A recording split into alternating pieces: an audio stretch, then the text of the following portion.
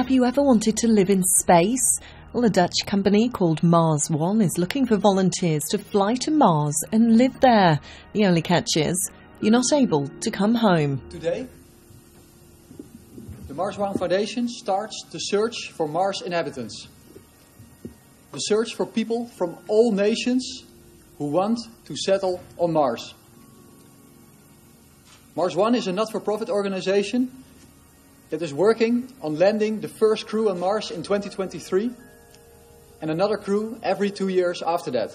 The mission was explained at a press conference in New York. It will be one way only, as currently there is no technology that would enable a return trip from Mars to Earth. The plan is to send 4 astronauts to Mars this year with the goal of establishing a permanent human colony. Takeoff, landing and various parts of the mission will be streamed on the internet and viewed by 4 billion people, according to estimates. Anyone can apply for the mission, but there's an application fee of around $40 that will go towards the estimated $6 billion required to fund the mission. I think it's an idealistic mission.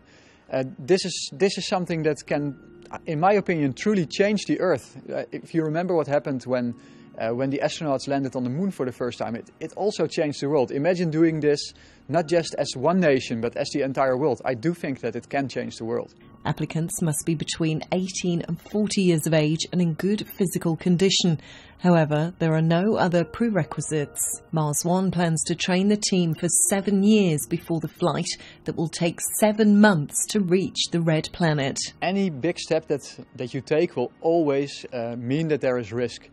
Space missions always include risk, and this mission will not be different. When you send humans to Mars, there will be risks. The living quarters will have exercise equipment, televisions and internet access. Mars One will provide financial support to the astronauts' family back on Earth. The organisation says it's already received inquiries from 10,000 prospective applicants in more than 100 countries.